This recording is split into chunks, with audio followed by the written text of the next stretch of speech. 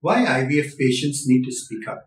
It bothers me when I see intelligent, highly educated patients who've done IVF cycles in other clinics and don't have a clue about what the IVF doctor did. They don't know the dose of injections because the injections were provided by the clinic.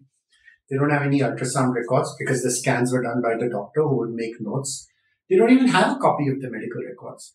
They have no idea how many embryos or what the quality. Oh, the doctor told me they put two good quality embryos. He showed me a photograph, but I don't have any documentation because he didn't give me any photographs. He just showed it to me on the TV screen. Or he told me it's a top quality blastocyst or it's a grade 3A, 3AB, but there's no documentation.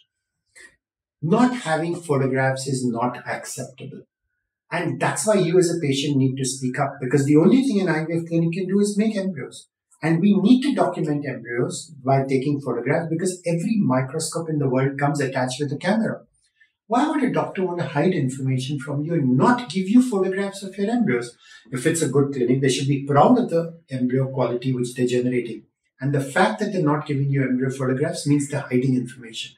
But what bothers me is these patients will do first cycle, fail, second cycle, fail, third cycle with the same doctor and still not ask for embryo photographs because they refuse to speak up because they're so scared that the doctor will get upset or angry or they'll antagonize the doctor.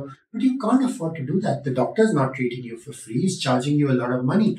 And each time you do a cycle and fail, not only have you wasted money, time and energy, you're also going to lose confidence in all IVF doctors. And this is a very common ploy which IVF clinics do. They'll trap patients by giving them a 3-cycle package. So by the time it's the third cycle, the patient just doesn't have the guts to open their mouth or to speak up because it's already a sunk cost. They paid the money and they don't want to rock the boat and they don't want to upset the doctor. So they keep quiet and put up with rubbish. And then when their 3 cycles fail and they change the clinic and then come to a better doctor, and they realized they were taken for a ride, they're completely upset, which is obviously not good for them, not good for the IVF profession, not good for the new doctor, because no matter how good he is, why will the patient trust any doctor now that they've had one bad experience? The only way to get around this is to speak up. And honestly, if your doctor will not allow you to speak up and answer your questions, you're in a bad clinic. Work out.